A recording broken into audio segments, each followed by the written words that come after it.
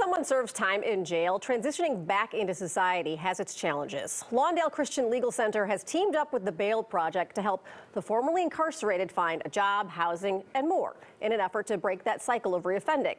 I talked to the program's Executive Director Cliff Nellis to find out more.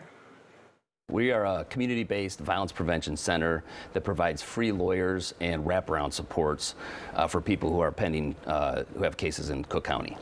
Our goal is to break the cycle of arrest and incarceration. So you partnered up with the Bail Project. What is that entailing, and what is the partnership doing? Yeah, so about a year and a half ago, we formed a partnership with the Bail Project, who previously had been posting bond for people going through Cook County, and we formed a partnership to deliver what we call community release with support.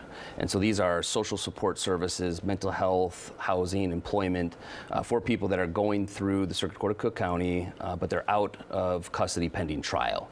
And that's a $2.9 million partnership with the Bail Project. How do you know what people need? Because I imagine every case is very different. Yeah, so we've been in the jail now, physically in the basement of 26 in California since April of this year. We've interviewed about 3,500 people, and so we've listened. And most of them have identified about 4.5 social needs, and they range from employment to housing to mental health, getting back into school, mentoring, you know, the things that you would expect.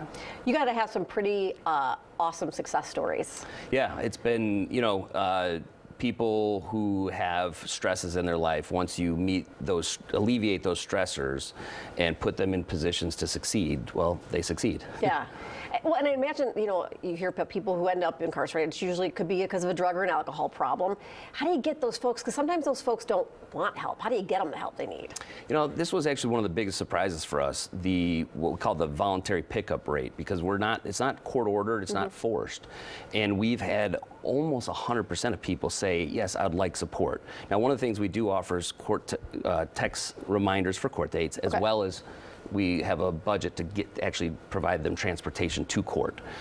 So I think, you know, everybody's recognizing the value of the services that we provide. And in addition to that, now they can address some of the things that maybe have been unaddressed in their life for a while. So, does everybody go through you, or is it certain people, and how do they find you guys? Yeah, so we're actually literally located in the basement of 26 California 5 days a week. So we're interviewing everybody that's going up to bond court 5 days a week. Wow. Yeah.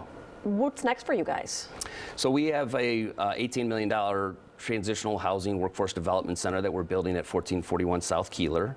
There will be 20 units of dormitory style housing for young men that either have a case or a closed case in Cook County. And the goal there is to provide intensive social support services, mental health treatment, mentoring, sort of justice practices, but then connect them to employment, particularly with the trades and unions. So is that a stop on their way to another life, or do they live there for a long term? What's the plan? Yeah, we're expecting them to live there about 1 to 3 years, depending upon where they're at in their ability to live independently. For people who are not, you know, immersed in this, talk about the need for this type of service out there. Well, I think everybody in Chicago has, you know, been watching the news and knows, you know, that crime is a problem, and public safety is not something people are feeling these days.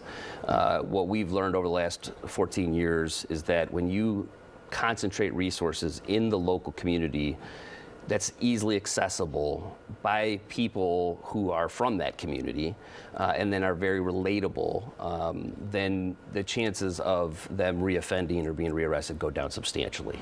Yeah, I think a lot of people now understand gone are the days of lock them up and throw away the key. You can't fix the problem that way. Absolutely. It's proven not to work. The Lawndale Christian Legal Center says 96% of their clients attend their court dates with no problem. After starting the program in North Lawndale, they have expanded their legal services to Austin, Little Village, Englewood, and East Garfield Park. If you'd like more information about how you can support or receive their services, visit their site at lclc.net.